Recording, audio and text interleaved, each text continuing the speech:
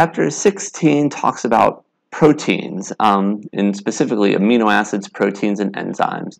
So amino acids are the building blocks for proteins. So amino acids build proteins, and then enzymes are a specific type of proteins that do functions physiologically in our body. So they kind of help make processes work. So if you look over here on the right of this slide over here, this is going to be an example of a protein, what it looks like whenever you link amino acids together. So we'll talk about the structure of amino acids and proteins more in a minute, but what I want you to point out here is that there is kind of a repeating unit here, and I kind of like to read it as NH, CH with an R group, and then C double bond O. Then you have another one right after that, that's another NH, CH with an R group and C double bond O. So this is going to be your repeating unit. This is your repeating amino acid unit in a protein. So by the time we get to the end of the chapter, you should be able to come back to this one and kind of identify this repeating unit and kind of have an idea of kind of how it gets there, I guess is a good way to say it. So that being said, let's start by, in general, talking about proteins and introducing them, and then we'll talk some about the individual amino acids. So proteins themselves account for about 50% of the dry weight of the human body. So if you were to take all the water out of you, because we're mainly water, the stuff that's left, about 50% of that is going to be proteins. They have many different functions in the body, ranging from structural functions to help our cells kind of maintain shape, to allow muscle contractions, to having enzymatic functions that allow us to have synapses and have neurons fire and things of that nature. Unlike lipids and carbohydrates or sugars, proteins aren't stored. Remember, we could store our lipids in fat cells, and carbohydrates we could store as glycogen. But for proteins, they're not stored, so we have to consume those daily. So proteins need to be an important part in your diet. They can be found in meat, fish, beans, nuts, things like that. So you have to ingest them in order to be able to use them to make new proteins. Some examples of proteins in our body, and we'll talk a little bit more later in the chapter about hemoglobin and myoglobin specifically. But here's some other examples. You don't really need to know these in detail. We'll actually talk about keratin and collagen a little bit as well. These are just some proteins that have functions you may have heard of, right? You may have heard that hemoglobin carries oxygen. You might know that myoglobin stores oxygen. Actin and myosin are involved in regulating muscle contractions.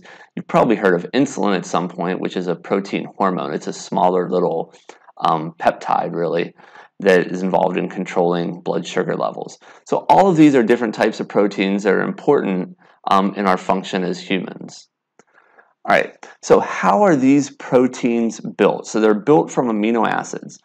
Amino acids have two main components to them. They have the amino component and they have the acid component. The amino component is this amine group, this NH2 group, and the acid component is a carboxylic acid, which is that COOH.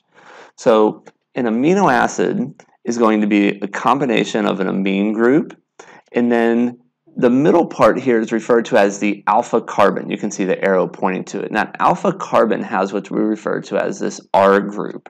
That R group is also sometimes referred to as a side chain. And this is going to be what determines what specific amino acid you're looking at. So this varies from amino acid to amino acid. This varies and is used to determine what amino acid it is that we're looking at. So this determines your identity of the amino acid.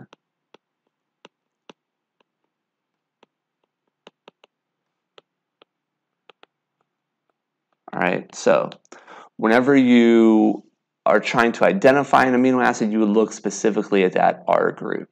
All right, so your amino acid is going to have your amine group, NH2, the R group, so it's really CH attached to an R group, and then C double bonded to O bonded to OH, which is your carboxyl group. All right, the simplest amino acid out there is glycine. The reason we say it's the simplest is because the side chain is just a hydrogen, and a hydrogen is the smallest atom there is, right? The smallest element on the periodic table. So in addition to glycine, we have 19 other amino acids, which we're all going to have different side chains. So again, we determine the amino acid based on that side chain. We're going to go through these in a couple slides here and kind of look at them and identify them. Most of them are going to be neutral, so we can kind of classify these amino acids as neutral, or they can be basic or acidic. And I want to touch base really quickly on this basic and acidic ones. The basic ones are going to be amines. Right, so it says here, if R is equal to a basic nitrogen atom. Well, nitrogens are amines, right? And that means it's going to be able to, if it's a base, remember bases are proton acceptors. That means it's going to accept a proton, and that's going to mean that these ones are going to have a plus charge. All right? Now, if it has an additional COOH group, these are carboxylic acids. So remember, carboxylic acids, so these are going to be carboxylic acids. Right, so carboxylic acids. An acid is a proton donor, so this can go from a COOH, or it can end up going to COO minus, right? So this would have a negative charge. So the side chains to these amino acids can be neutral, like it is with glycine and most of the others, or they can have charges. So whenever we get to look at the amino acid, that's something I want you to be looking for when we talk about those. All right. So before we talk about the 20 amino acids, I want to kind of go over kind of ways you might see these. So a lot of times the amino acids, instead of writing out their full name like glycine, it can be written in either a 3-letter code, like in this case GLY, or even a 1-letter code, which for glycine would be G. Now you guys don't have to memorize these codes. This will be given to you. It's on that exam, the formula sheet that you have.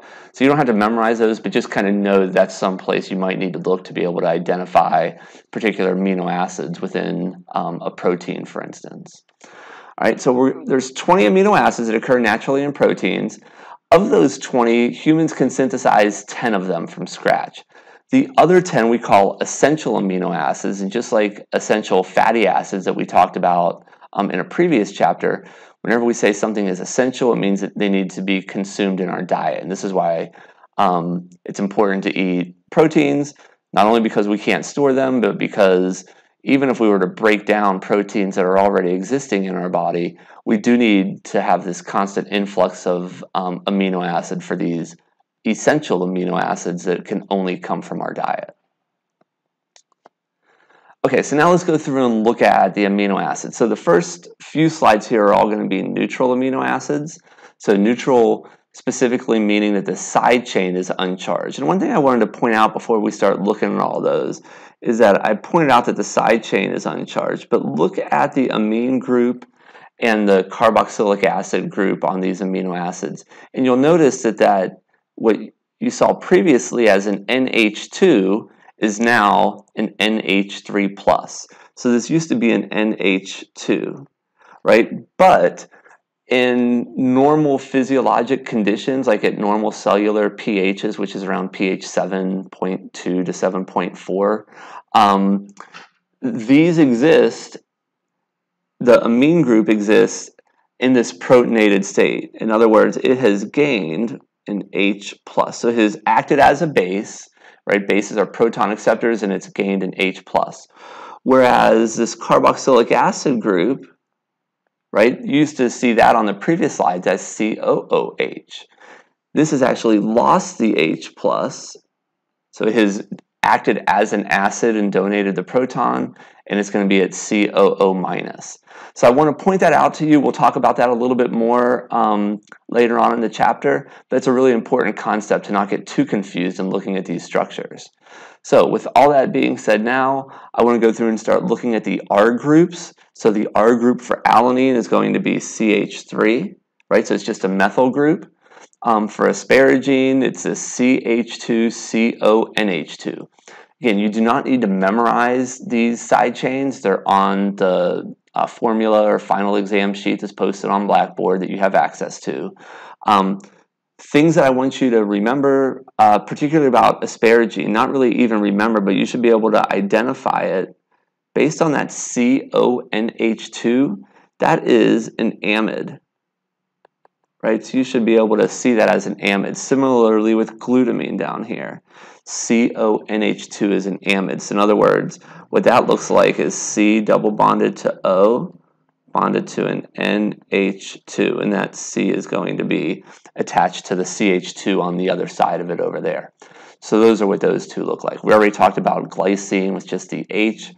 An important one, and I'm going to even do this one in a different color so you know it's important, is cysteine. So cysteine has this SH group that's over there. So that's going to be important whenever we start looking at proteins, once these amino acids are in proteins, because cysteine, because of that SH, can form what we refer to as a disulfide bond. So a disulfide bond. So notice it has a sulfur in it. That's where that sulfide comes from. So a disulfide bond is something that cysteine can form. So anytime you see or hear disulfide bond, you should be thinking about cysteines, because that's the only amino acid that can form the disulfide bonds. All right, so going to the next slide. Isoleucine and leucine are isomers of each other. They're constitutional isomers, so they have the same chemical formula. They're just kind of organized a little bit differently. Methionine is another one that has a sulfur, but it is not able to form the disulfide bonds that we just talked about with cysteine. It's because it doesn't have an SH, right? It has an SCH3, so it's not able to work the same as a cysteine can. Phenylalanine has a benzene group attached to it. And then the most interesting one on this page is going to be the proline. So proline here, if you notice, all of the other ones have that same kind of backbone where it's NH3+, CH with an R group, and COO-. So you look down here at proline and you don't see it. It's still kind of there. So instead of NH3+, it's an NH2+. And the reason that extra H isn't there is because instead of an H, what we have is a CH2, and another CH2, which ends up linking that nitrogen to the CH group, which is right there. So that one is going to be the CH, just like this CH or just like that CH, right? So those CHs are the same one as that one kind of in the middle of that skeletal structure you see there. And the COO- is the same, right? So what happens is, while all of the other amino acids kind of have that linear type backbone with the NH3+ CH with an R group, COO-, proline has kind of a bridge that's formed by the R group that connects the amine right there and the C, that alpha carbon, that CH that's in the middle. So the bridge are those kind of the CH2s that are circled here, here, and here. So the main thing about proline is not really understanding necessarily the details of all of that, but knowing that it's different in terms of its shape and the fact that it forms kind of that ring-type structure with the side chain to connect the nitrogen and that other carbon. All right, so now the last slide here, talking about the neutral amino acids. You have serine, threonine, valine, tryptophan, and tyrosine. And I want to link serine, threonine, and tyrosine together because they're all alcohols with an OH group there. And then valine and tryptophan are both kind of have nonpolar side chains that don't do a whole lot. I know tryptophan has an NH here.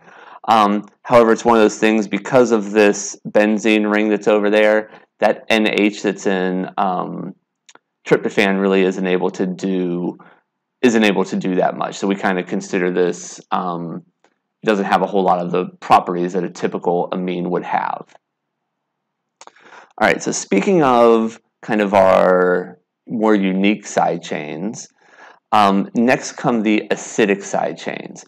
So the acidic side chains, as I talked about earlier, are ones that are going to have a carboxylic acid in the side chain. So carboxylic acid, or COOH. So the carboxylic acid, again, carboxylic acid is COOH, but what you see on the side chain here is COO minus, and that's because acids donate a proton, so they have lost minus the H plus in the side chain. Now, they're not always in this COO minus state. Sometimes aspartic acid could have a COOH, and sometimes glutamic acid would have a COOH. So they can go back and forth between that acid state where it has the H and kind of the conjugate base state where it has the COO minus. And actually, in case you hear me talk about it or hear someone else talking about it, they usually are referred to differently. So aspartic acid is when it's going to have a COOH, and aspartate is when it's going to be COO minus.